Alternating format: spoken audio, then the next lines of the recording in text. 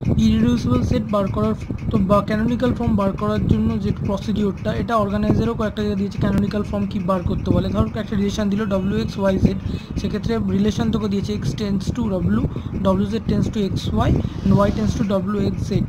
সেক্ষেত্রে x tends, আমি রিলেশনটা প্রথমে ভাঙবো, এক্স টেন্স টু ডব্লিউ একটা relation, W Z tends to x Y সেটাকে ভাঙবো, W tends to x R W Z tends to Y, Y tends to W, Y tends to x, Y tends to Z. এবার আমার কাজ কি, আমাকে প্রথমে এই এক্স, এখানে এক্স আছে ফার্স্ট রিলেশন, তো এক্সের ক্লোজার বার করবো। কীভাবে, প্রথমে এক্সের ক্লোজার যেরকমভাবে বার করি, এক্স রিলেশন থাকলে এক্স পাবো, আর কী পাবো, এক্স থেকে ডব্লিউ পাবো, আর কিছু পাবো কি না, ডব্লিউ জেড লাগবে, ডব্লিউ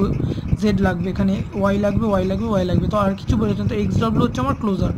এবার আমি আবার এক্স ক্লোজার বার করবো, কী নিয়ে না, এই রিলেশনটাকে বাদ দিয়ে, মানে ফার্স্ট রিলেশন যদি আমি বাদ দিই তাহলে আমি কি পাবো, সেক্ষেত্রে আমি এক্সের ক্লোজার বার করলে শুধু এক্স পাচ্ছি, আর কিছু কি পাবো, এই রিলেশনটা যেহেতু নেই, এখানে কোথাও আর এক্স নেই, তো আমি এক্সের ক্লোজারে শুধু এক্সকেই পাবো, আর কাউকে পাবো না। তো দেখ এক্সের দুটো ক্লোজার আলাদা ভ্যালু হয়ে যাচ্ছে এই রিলেশনটাকে যদি আমি বাদ দিই, তো সে কি, তার মানে কি এই রিলেশনটা হচ্ছে ইম্পর্টেন্ট, তো এই রিলেশনটা আমি বাদ দিতে পারবো না, এটা ইম্পর্টেন্ট রিলেশন। সেমভাবে আমি যদি আরেকটা রিলেশন নিই, ডব্লিউ জেড প্লাসের ক্লোজারটা বার করি, সেক্ষেত্রে কী হবে, ডব্লিউ জেড প্লাসের ক্লোজার হবে ডব্লিউ জেড থেকে এক্স পাবো বা ডব্লিউ জেড থেকে ওয়াই পাবো, তো ডব্লিউ জেড এক্স ওয়াই আমি পুরোটা পেয়ে গেলাম। এবার আমি যদি এই রিলেশনটাকে বাদ দিই তাহলে আমি কী পাবো, ডব্লিউ জেড পাবো, ডব্লিউ জেড থেকে ওয়াই পাবো, আর ওয়াই থেকে আবার আমি এক্স পেয়ে যাবো, তো ডব্লিউ জেড এক্স ওয়াই আমি আবার পেয়ে গেলাম। তার মানে এই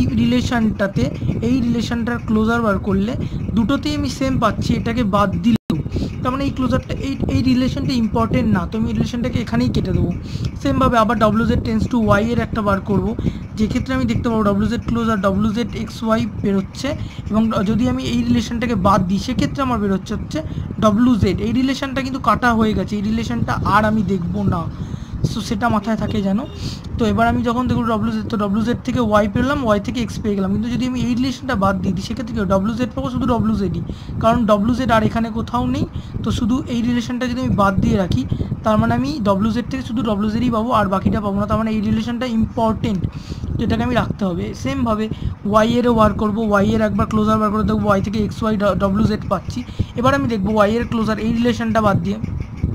বাদ দিয়ে দেখবো, এবং তাতে দেখবো আমি ডব্লিউ এক্স ওয়াই জেড সপাটাই পেয়ে যাচ্ছি, তাই জন্য আমি এটা আবার কেটে দিয়েছি, কারণ এটা ইম্পর্টেন্ট না। তারপরে আবার এটার জন্য বার করব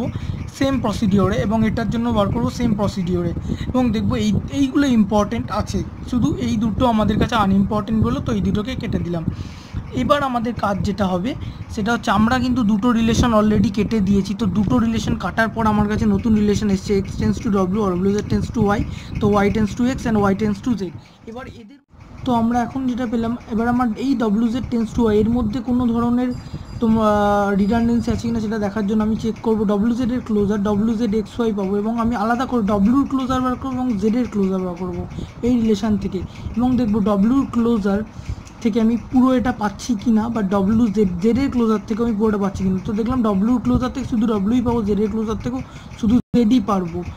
আর কিছু পাচ্ছি না। তার মানে আমি শুধু এই ডব্লিউ জেডটাকে বাদ দিলে আমার হবে না, আমার ডব্লিউ জেড দুটোই দরকার পড়ছে, তো এটাই আমার